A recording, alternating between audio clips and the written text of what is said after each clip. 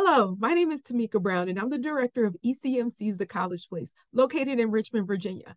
And I'm excited to share some really helpful information for students who are in grades 11th and 12th for preparing for college. What is this college going process going to be about? What is the college admissions process going to be about? What is some vocabulary that you should become familiar with? Well, I'm excited to be here to help. So in today's talk, I am going to provide information about the various options that are available for students after high school. I'm going to talk about what research should look like for a student who's trying to figure out what makes sense for them, what's next for them.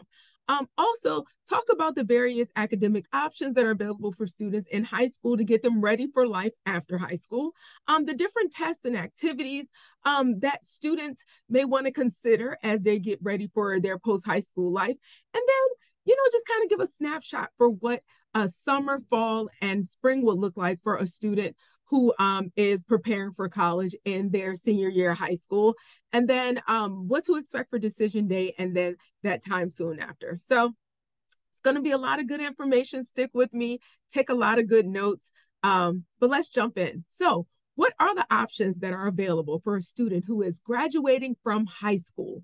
What are these options? They have their high school diploma in hand. And so what exists? So students can go directly into the world of work if they're interested. They can get a job or get an internship, which in many cases are unpaid opportunities to learn more about a particular field of study or a field of profession.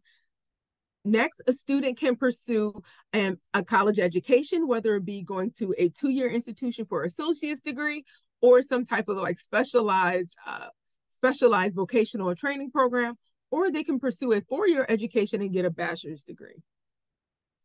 Also, students can receive a certificate by pursuing that CTE pipeline, the Career and Technical Education pipeline, where they're pursuing vocational and trade programming.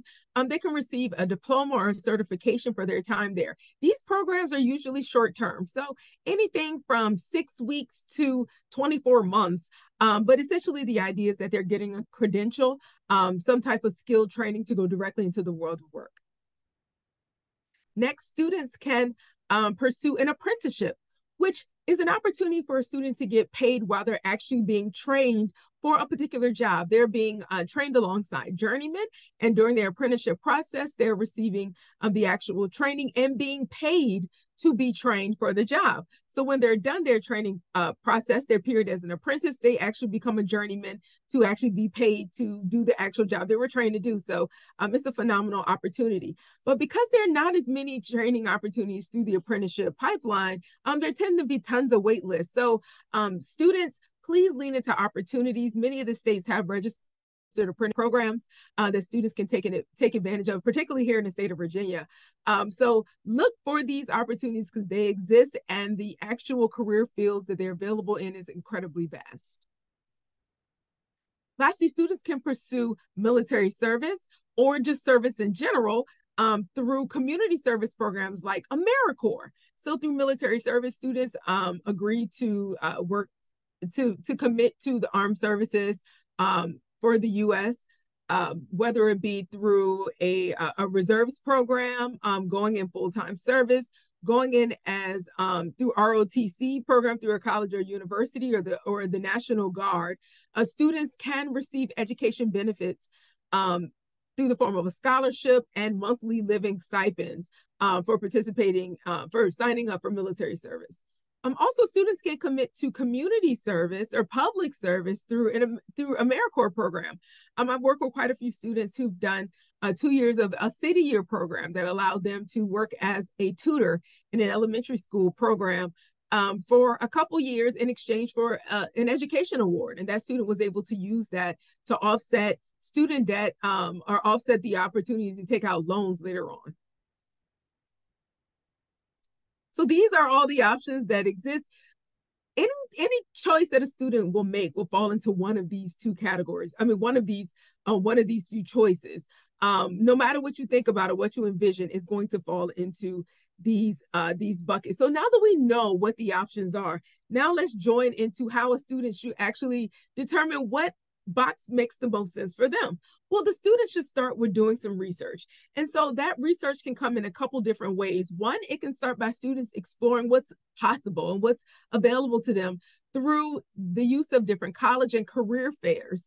These fairs exist virtually and in person, but what was great about them is that it gives students a snapshot of a lot of different options in a small period of time or in a confined space.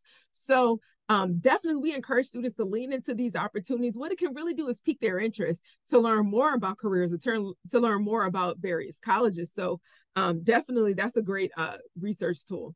Also, take advantage of campus tours. There are many opportunities for students to actually see a campus space.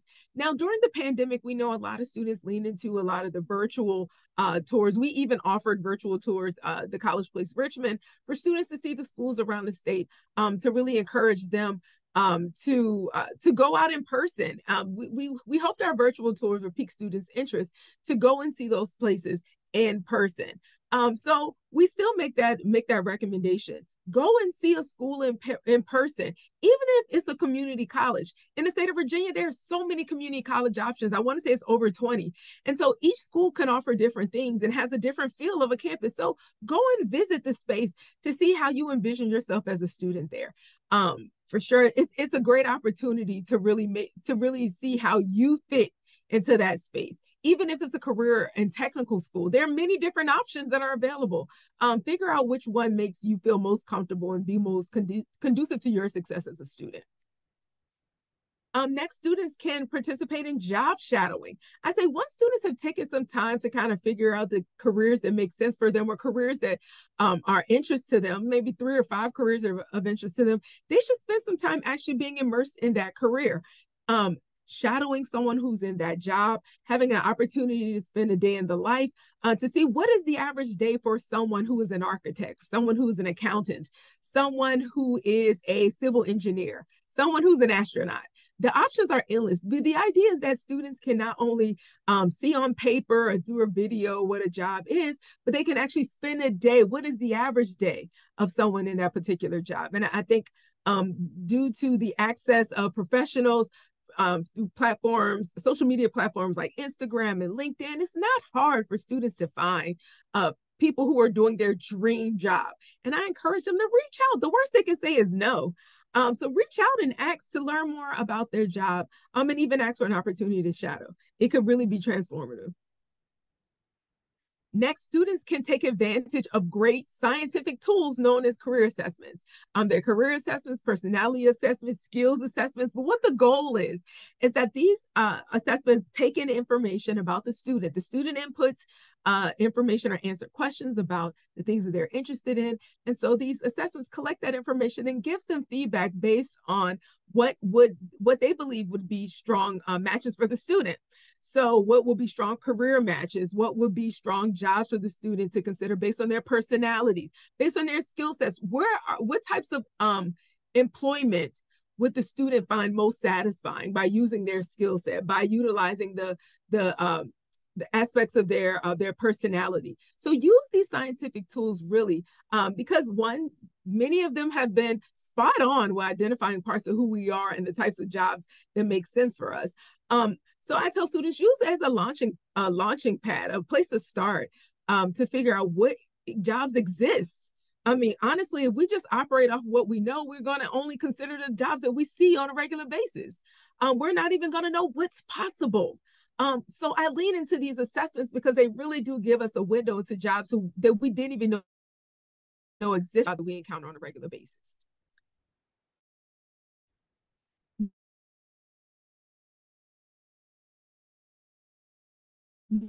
Outside of the classroom, show how they're using their time on the weekend or in the summer or over school breaks, because that time is really indicative of kind of the things that the student cares about. So as they kind of craft a resume that lists the way that they spend their time, the activities they participate in, their day-to-day tasks and activities in some cases, it can really give a school an idea of who the student is and the things that they prioritize.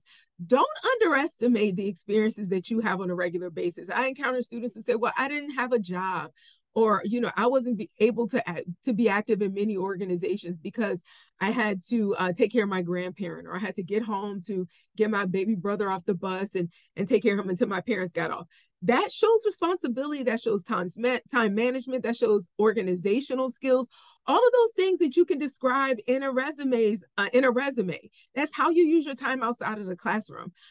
So we encourage you to please work with a professional, whether it be a college or career coach at your school or a local college or career person at a nonprofit, to help kind of tease out what are those elements about your experience that are going to be really useful in you creating your resume and on applications and moving forward. So a minute ago, I mentioned using campus tours to help students to really see how they fit into their post-secondary space. There are plenty of options, again, for campus tours. In person is my preference. I encourage students to go and see the space up close and in person to see if they can envision themselves walking around that space for 4 years to get a degree. There are many tours available online. I would make sure, though, it's a tour that's available through the school and not through some independent kind of person who took a tour and recorded it. Those are nice, but you want to get the information directly from the school so you can learn about the programs that exist and the various faculty. And you won't necessarily get insight about that from someone who's just taking a tour. So I encourage you to use YouTube. Many colleges and universities have YouTube channels. So that channel and look at various videos about the campus, different programs that the school offers. And some of them date back to the pandemic, but at least it still gives you some insight into what's available at the school. But then beyond that, step foot on campus to see the space. Moving on, other things that you should be aware of as you prepare for college is the different opportunities that exist in the academic realm. So I want to take some time to kind of unpack some of the different types of the terminology that you may encounter to prepare students along this process, just to kind of give you some context. So first, college prep classes. There are different types of college prep classes that exist. Students can take honors curriculum, AP, IB, dual enrollment. There are a couple different types, but it's important to find out what are the college prep courses that are available at your high school. Not all schools offer the same courses. Not all schools offer the same number of courses. It really is dependent on the faculty at the school and the cost. So what the school can afford in terms of the different types of AP classes. This is a little known fact. Schools can only offer as many courses as they have certified AP teachers to offer. So I know a lot of times parents may ask, why is my school offering more? Well, the school actually has to have someone on staff that is like certified in that particular AP course to be able to teach it. And it's a huge ask and a heavy lift in a lot of cases. So really, schools can only offer what they have the faculty available to offer. So college prep classes, there are many of different options. Find out from your school what's available. Something else to be aware of. What are the high school graduation requirements just in general for that school? Have an awareness that may differ from what the admissions requirements are for a college or a university. And in many cases, the high school graduation requirements may be the bare minimum. Even if it's a college prep curriculum that the school may be offering, it could be the bare minimum. The college, though, may require an additional math class or an additional science class, whereas the school may only offer, only require 2 or 3 in order for a student to graduate. So be aware that the student may meet the high school's graduation requirement, but the college itself may require something different. Also, specific programs at a college, again, may require something that differs from what the school even requires as an admission requirement. So if a student is interested in a particular area like engineering or nursing or architecture, those particular programs at colleges may require additional coursework from high school in order for you to be considered for admission for those specific programs, not for admissions for the school, but for the specific programs that you're interested in. So find out if you're interested in something super specialized like those things I just mentioned. Find out or any program that you're interested in. What are the program requirements? Many of them may just be the admissions requirements for the school, but it's worth finding out so you're not surprised when you go to actually apply and find out that you may not meet the requirements for that particular program. Also, career tech classes are awesome. Many of them provide students with opportunities to get credentials or certifications while they're actively in high school. So when they graduate, they can go directly into the world of work. Many of those programs, when a student finishes the program, they're able to pass their required tests or exams in order to get their licenses and go directly into the world of work. Not a lot of high schools offer career tech programs, and if they do, they may not offer a lot of options. But it's important to find out what they are. It could be an awesome fit for the right student. But again, these programs go along with the high school curriculum. And it's a form of dual enrollment, so to speak, where a student is getting their regular academic coursework and also getting workforce development training to go directly into the world of work. Okay, so the college prep curriculum. Let's just do a breakdown of the college prep curriculum that may exist. We know most high schools have a regular curriculum. That's kind of the general educational requirements from high school.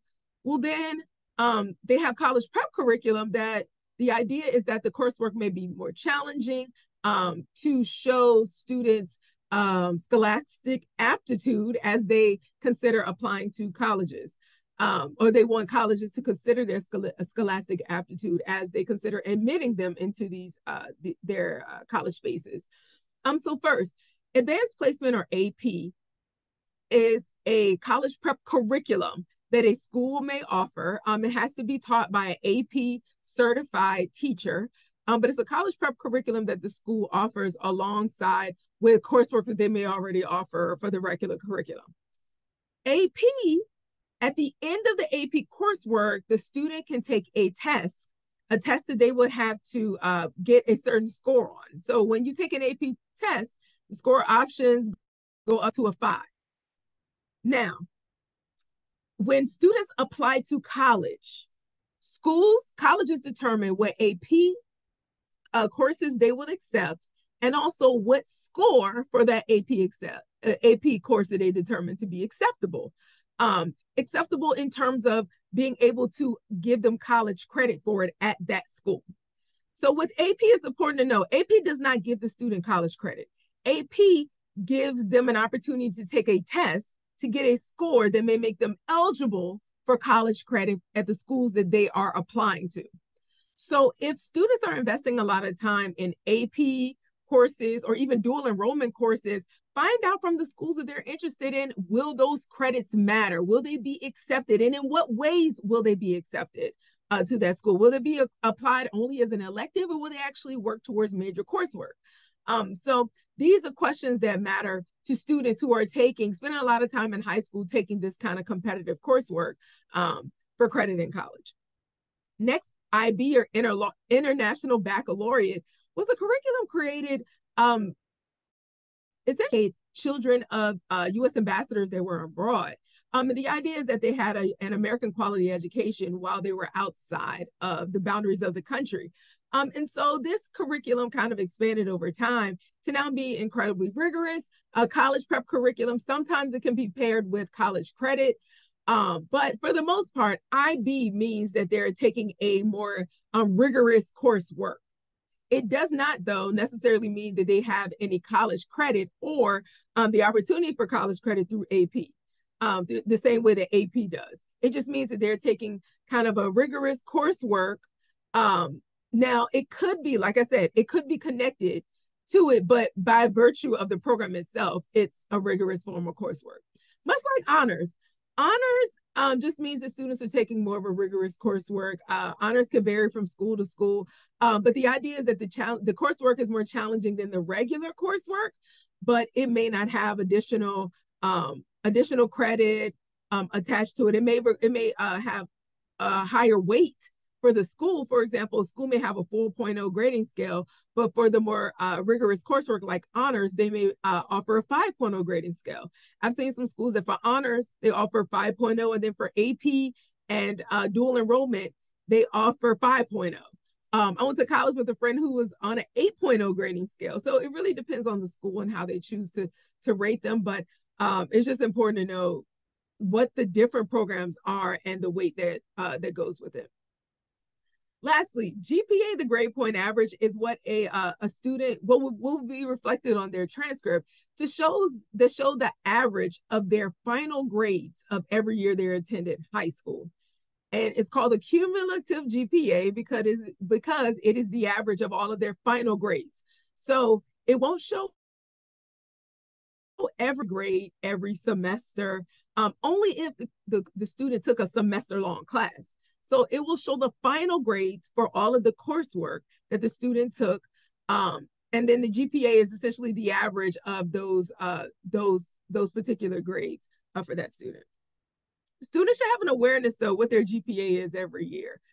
There should be no surprises in terms of GPA or courses that's listed on the transcript at all. So I encourage parents and students to pull that documentation, maybe even every year, to make sure that it shows what you believe it should show. It shows the accurate grades for every year. I definitely engaged with a couple parents who noticed that there was a discrepancy in the transcript. And I'm sure it was not intentional, but you want the information that's leaving the school to represent you to actually be accurate. So I'd encourage you to pull that information. So tests that a student should be aware with, or at least the test policy. We know during the pandemic, a lot of schools shifted to being test optional, meaning they determine whether or not they'll let a student determine whether or not they like to release their test scores for the school to include as a part of their admissions package. So a couple things you should know: schools who have test optional policies are test blind in that you can say, even if your test scores exist on your transcript, you can say that I don't want you to include that when you make a decision about me. But things to be aware about: if a school is test optional and you choose not to submit your test scores, be sure that the other parts of your application are strong. If the school is not using your test scores to make admissions decisions about you, they're going to lean into other parts of the application. So then they want to know, what's up with your attendance record? Why were you absent for 12 days, 10th grade? They start political about your essay and your letters of recommendation. So just make sure everything else is up to par if you're not going to submit your test scores. But every student, I believe, should take these tests at least once, the ACT and the SAT at least once, give it a really good solid try. I don't mean you went in and you fell asleep and then you woke up and you're like, oh, that's the best I can do. No, give it a good solid try, and then determine then whether or not you want to take the test again or you want to apply to schools without submitting your scores. Sites to find out what their policies are, and be sure you know the details of those policies. Now, I just told you kind of the behind the scenes in terms of the fact that they lead into other parts of the application, but for your knowledge, you want to know, is there are there additional parts that you have to submit because you're not submitting your test scores? Some schools may require a student to do an additional essay. Also, by excluding your test scores, does that also exclude you from being considered for scholarships? For many schools, while they may have a test optional admissions policy, they don't have a test optional scholarship policy. And that's not always listed everywhere. So I would ask those questions when I engage with admissions folks at my schools of interest, especially if I know that I'm going to be dependent upon financial aid or some sort of scholarship funding from the school to be able to pay tuition every year. So ask, to be considered for scholarships here, do I have to submit my test scores? Ask very direct questions like that. So again, take the test. Everyone take the test. It will not be said that Ms. Tamika said, I shouldn't take the test. No, everyone should take the ACT and take the SAT once. And then after they've taken the test, take a step back and determine, did you give it your all? With the scores, do you think that they reflect your academic ability? If the answer is yes, then the next question is, do you think with some remediation or additional support, you can have a higher score? The answer is yes, take it again. And even after then, you may decide you don't want to send out to the school, but make a decision one step at a time. Don't just close the door because you're not good at taking tests or you don't want the stress of having to prepare for the test. The test is a really strong indicator of a lot of different things, but it can open so many doors. So at least take the time to take it at least once, the SAT and the ACT. All right, so as you build out your resume, your activities list, as some schools call them, there are a lot of things that you should include in this. And some students only think about certain things without thinking about others. So just to kind of reiterate this point, things that you should consider in for your resumes list, your activities list that you're going to need for your applications for both college and scholarships, the different clubs and organizations you participate in school and out of school. You may be active in some civic groups and some community groups that aren't affiliated with your school, but those definitely count as activities or ways you spend your time outside of school. Sports, yeah, many students are active in schools, but they're also active in AAU teams and community-based organizations. So definitely participate in sports and keeping up with any types of merit awards or particular awards that a student may have gotten from participation in that particular sport is important to include. Any opportunities to volunteer, times that you're giving your time, serving the public, serving mankind, wildlife, all of that stuff matters. And so you should definitely keep a record of just kind of when you're doing volunteer or community service, how many hours you're doing, because you may encounter some scholarship programs that may be open to students based on open to students who've done so many hours of community service. So keep a record of that for sure. Also, again, some students assume that if they're not participating in clubs and activities and sports, they're not volunteering at the SPCA, then they don't have anything to report. And that's not true. The way that they're spending their time outside of school matters, even if it's familial responsibilities. So definitely really spend some time just kind of outlining the different types of responsibilities and skill sets that you're building in the ways that you're spending that time outside of school. It's going to be really important. But don't miss that opportunity because you may not see it as clearly as you may see participating in a sport. Also, if you have a job, an internship or a part-time job, that matters, that counts. So please, please, please include that information, how long you've been active, what those duties were, what were your responsibilities as a part of that job in your activities information as well. So one question that I'm often asked is, how should I plan for, preparing for college, and how should we use our summer? How should we use our free time outside of school? You really should use your time outside of school for kind of three things: building new skills, gaining some experience, and saving money. Building new skills because these skills can actually help you better prepare for the career of your choice.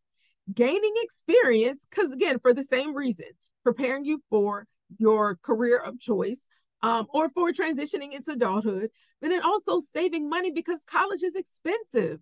And if you have an opportunity to work and save money, that definitely makes the paying for college process a lot easier.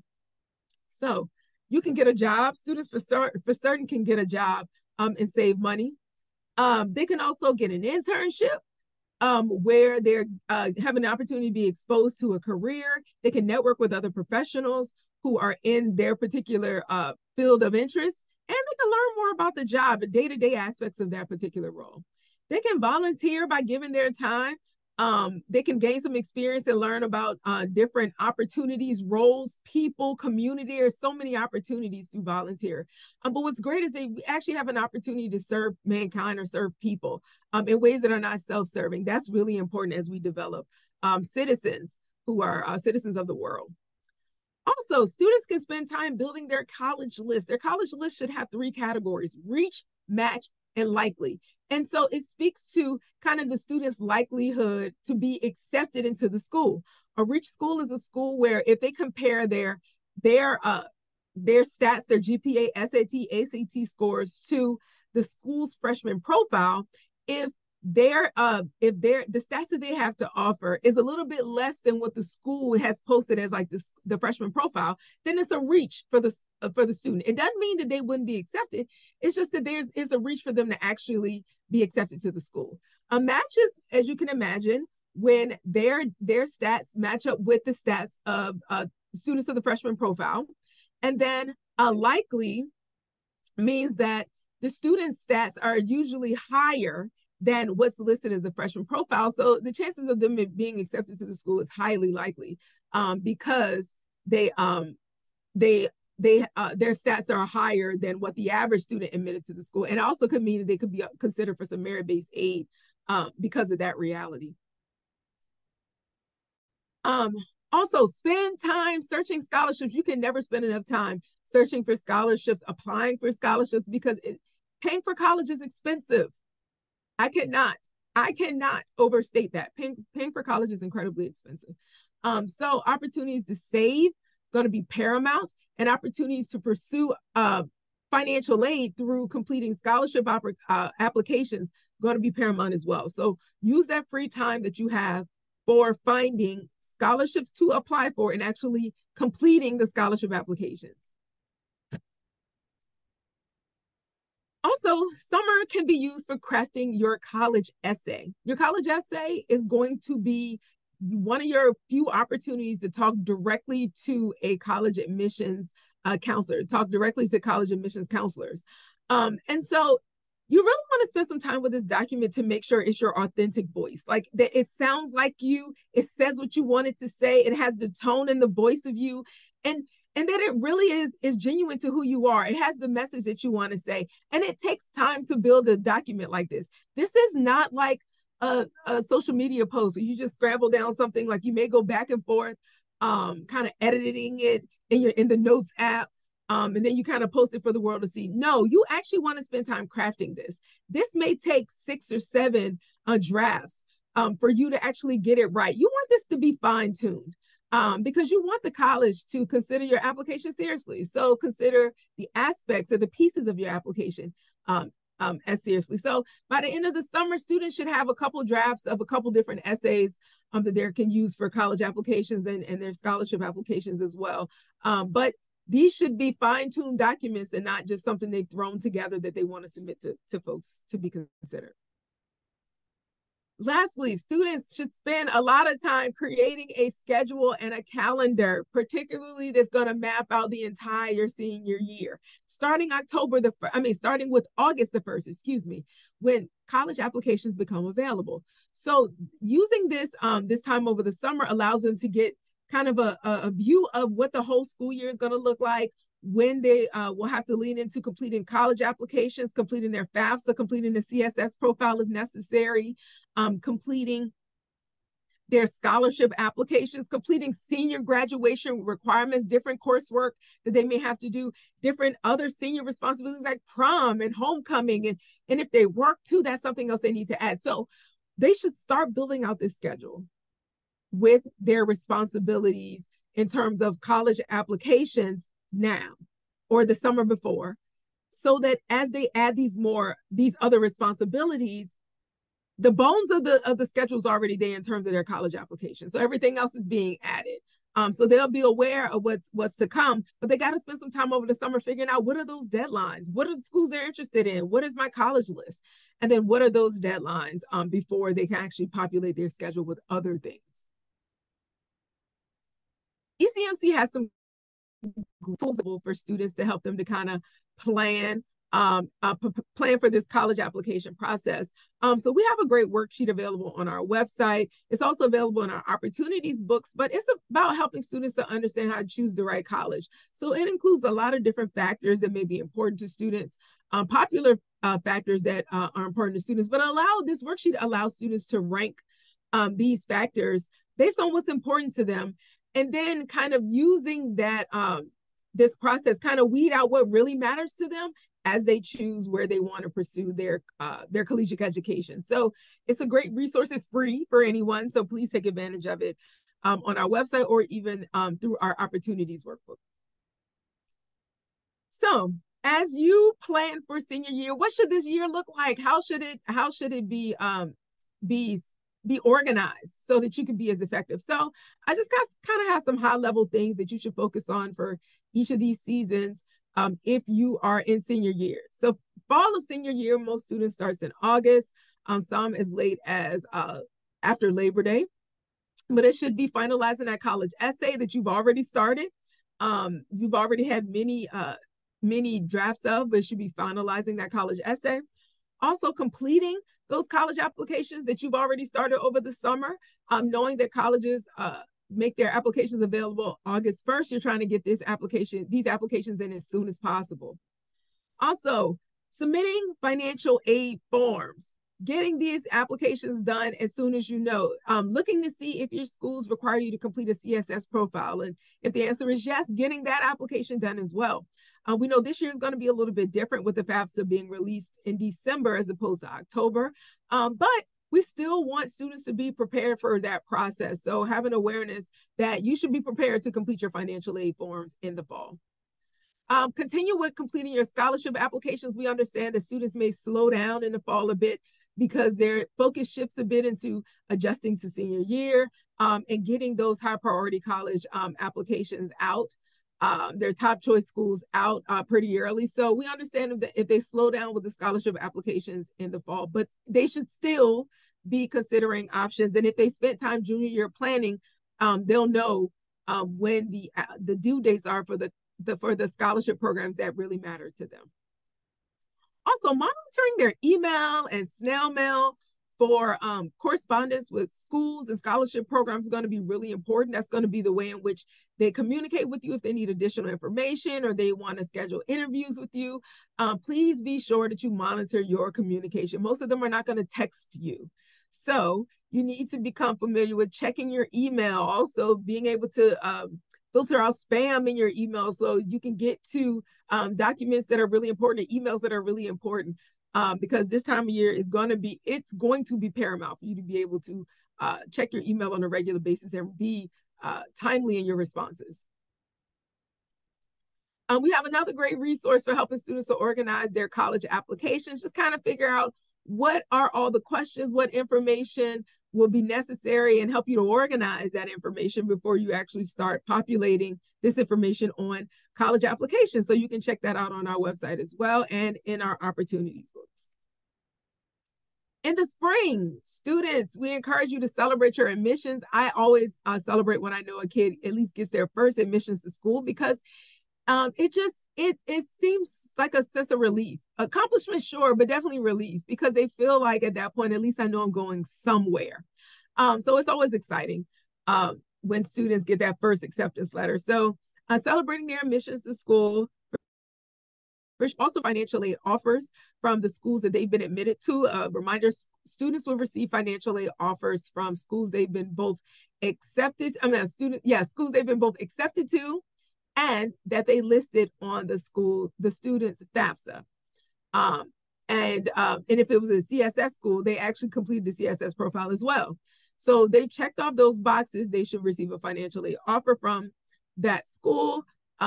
Sometimes they come as early as mid-January, but most students have them in their hand long before May 1st, which is college decision day. But review these financial aid offers and how much your direct costs are for that particular school, and then what the indirect costs are, and are there numbers that really will reflect your experience. Make sure that you understand the financial aid that's being offered to you. Know that you understand the loans versus the grants and scholarships, which are free money. Make sure you understand what loans is given to you versus loans that actually require you to complete additional application. Reach out to professionals who can help you if you are confused about this. We are around, we are free of charge. We just want to make sure you have what you need to make informed decisions. Also, after you consider all the factors that matter to you, finding the best fit for a school will happen in the spring. National Decision Day is usually on or about May 1st every year. And so that's when we celebrate the fact that our graduating seniors have committed to next steps. Next steps could be a job. Next steps could be the military. Next steps could be a 2-year degree, a certification, a 4-year degree, whatever it is. We want them to make a decision and be intentional about how they move away from high school. So we're celebrating that on Decision Day, which is on or about May 1st. Also, if students are committed to 4-year schools and 2-year residential schools, they need to make sure they pay their deposits. Many of those deposits are due by May 1st. That secures your place both at the school, and if you are living on campus, you would need to pay a residential deposit for the dorms. If you have not paid a deposit and have not communicated with the school about maybe financial hardship, then the school will give up your space after May 1st. Because they assume that you're not interested in the school. So they'll give up your space for someone on the wait list. So please make sure you either pay your deposit or contact the school to, share if you're having some financial hardship. If you are interested in the school, but for whatever reason, you're not able to pay the deposit. I encounter so many seniors who, once they get 1 or 2 acceptance letters, they kind of relax because they're like, yeah, at least I know I'm going somewhere next year. Now, while it is true that you are going somewhere next year, you actually have to graduate. You have to finish 12th grade year. And so colleges will see those final grades. Now, if you've been admitted to the school, they only want to see your final transcript to confirm that you actually graduated from high school. But please make sure that you still graduate from high school. Don't lose sight of the goal because you're now distracted because you're starting to see small victories along the way. Please stay committed. Please stay committed to the end because the end goal is career attainment. All right. Other resources that we have a lot of great resources, to be honest. In our opportunities book and also on our website, Make Your Decision is a worksheet students can use to compare financially have received from different colleges and universities. It helps them kind of tease out what information should matter to them about the schools, including the cost of attendance. It also helps you to unpack the federal and state financial aid that a student may be offered, and even including the institutional aid that a college may be offering a student. But it's a great worksheet that helps students to kind of unpack what's being offered to them and have a true understanding of what their costs would be, their net cost would be at the school. That's after all the free financial aid has been applied. So it's a really great tool. Take advantage of it, and it's free. So after the student has committed to a school, we've celebrated that they have committed to the school. They've made a decision, they've paid a deposit. What's next?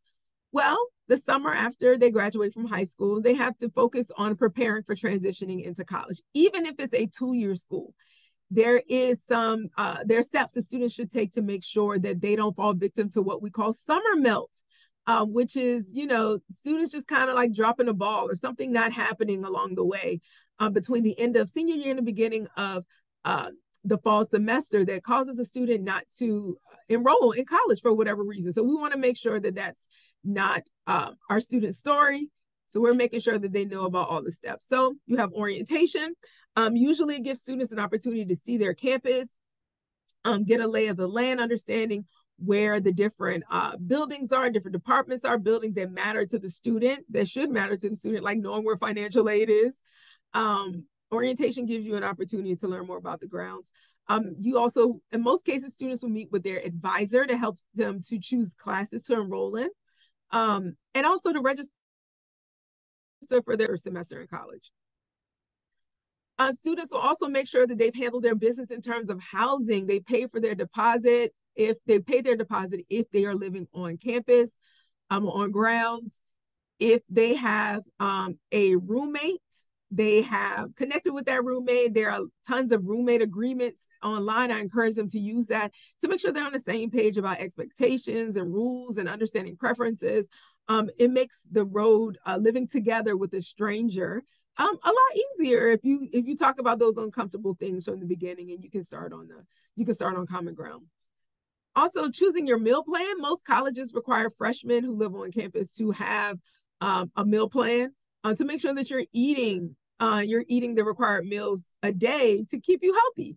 So you'll handle that right after college. I mean, right after when you also, handle your deposit for housing. In most schools, they're kind of on the same form, housing and the meal plan preference.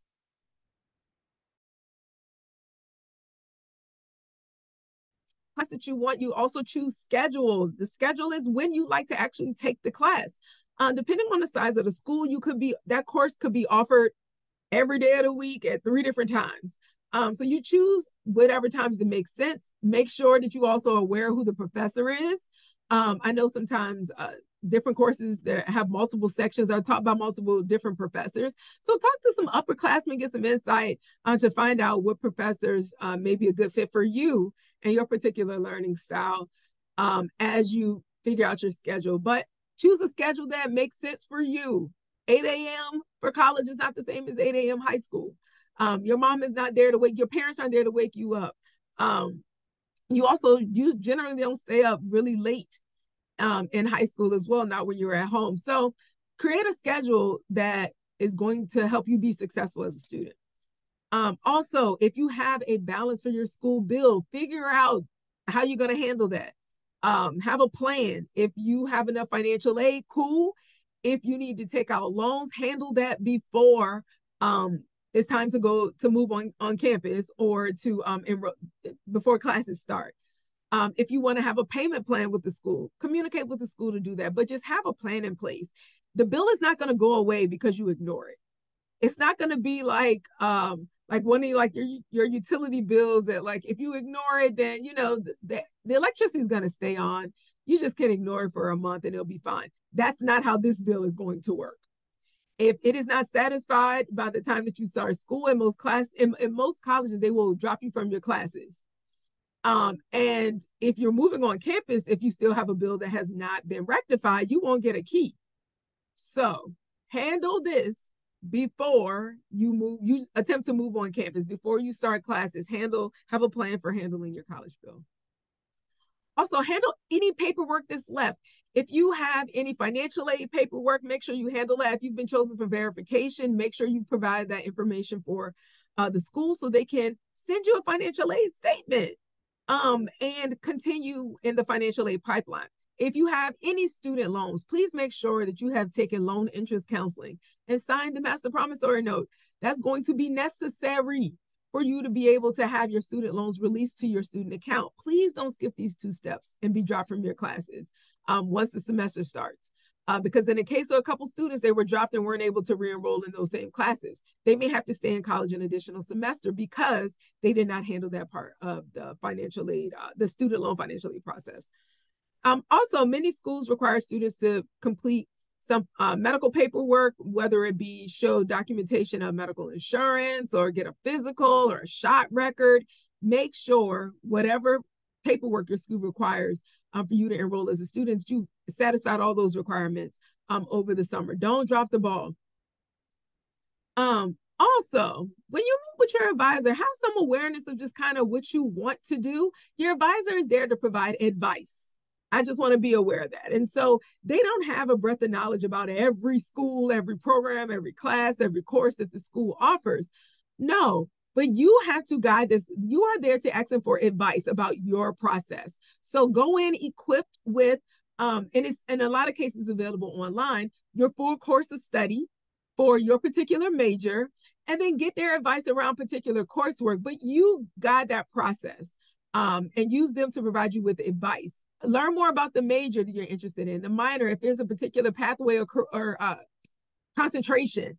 Ask those questions, but lead that conversation, lead that talk, go and equip with what you need. And if you need support with figuring out how to lead that conversation, tap into a trusted source, reach out to us at the College Place. We just want to make sure you have a strong step forward. All right, so summer, what should you be spending time with summer after? Well, gaining some new skills, saving some money, as we know, experiencing some new things. A lot of students spend time traveling, doing some volunteer work, doing some last minute things before they commit to being a college student. Some students start practicing how to budget how to use a budget, how to track their spending and managing their money, because in college, they're adults and they're expected to act as adults. So they have to save and manage their money as adults. Develop communication plans with your family. I know as college students, it's easy to kind of get caught up in the hype of the new environment, new people, a new space. And you may not think as much about, contacting folks at home. You may shoot a text message back every once in a while, but your family misses you and they want to touch base with you. So it could be helpful for them if you create a communication plan to say, hey, we'll talk every Wednesday night at 7, and you commit to that, honor it. If you can't make it one day, set up a specific time. Don't just say I can't do it. Set up another specific time to touch base, but actually create a plan so that your parents will be satisfied. I can tell you stories about my mom not being happy with me and my limited communication with home once I started school.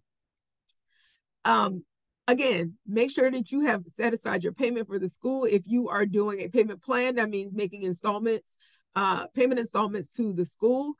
Cool. Make sure you have signed those documents, you've handled that business, and most of them require you to have at least one payment under your belt before the semester starts. So handle all your business in terms of paying your bill. Also, handle communication with your roommate. It could be helpful that you touch base to figure out who's going to bring what. It may not make sense to have 2 refrigerators, 2 microwaves, especially if you have a small room. So touch base with a roommate, and again, try those roommate agreements. There are plenty online that actually give you something to start with. If you're like, I don't know what we can agree on, there are plenty of examples online, and you can use Google to find them. So as you go through this process, I think it's really important to get family input, to get some thought, insight from those who engage with you on a regular basis and who know you well. And so your family input could be really helpful and help you to consider career choices. If it's unpacking your self-assessment results, I know there are quite a few students who kind of sit with their results afterwards and say, like, does this really reflect me? And so it could be helpful to loop in people who know you well to ask as well. Career exploration, your family can tap into networks of people they may know, or may be able to help you find folks in careers that you're interested in so you can learn more about it, and help you to explore pathways that make sense for you. Also, your family could be helpful in helping you to search colleges, help you to figure out colleges that are a good fit for you.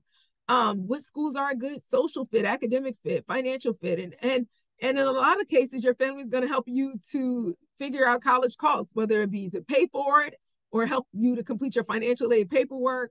There is, in very few cases, will students be able to not include their parents in this process. So definitely need family input around college costs.